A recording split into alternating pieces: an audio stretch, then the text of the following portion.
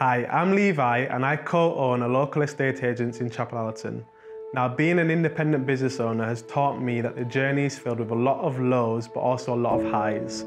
So I'm on a mission to uncover the stories of the local businesses that we've all come to know and love in North Leeds.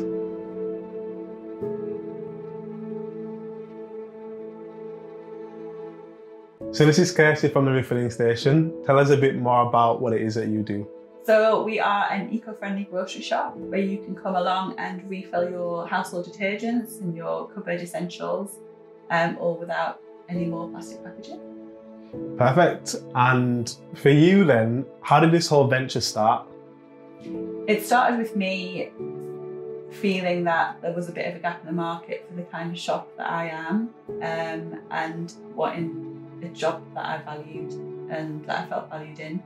So I started to make inquiries about how I could start it off by doing a market stall to test the waters first, and that's where I started. How did that go in the market stall?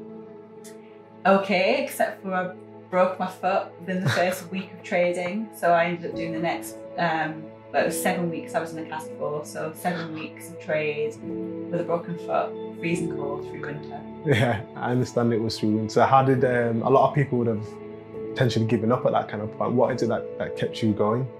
I think the desire to do something that was eco-friendly, something for myself, but also it was my husband who kind of was the one who was saying we're going to still do this, even though at times I wanted to give up because it was just so cold sitting around on the street. And then you got to the point as well now where you opened up a shop in Chapel Allerton. What is it, or what made you choose Chapel Allerton as a place? I live here, so that was one of the reasons I wanted to stick with the area.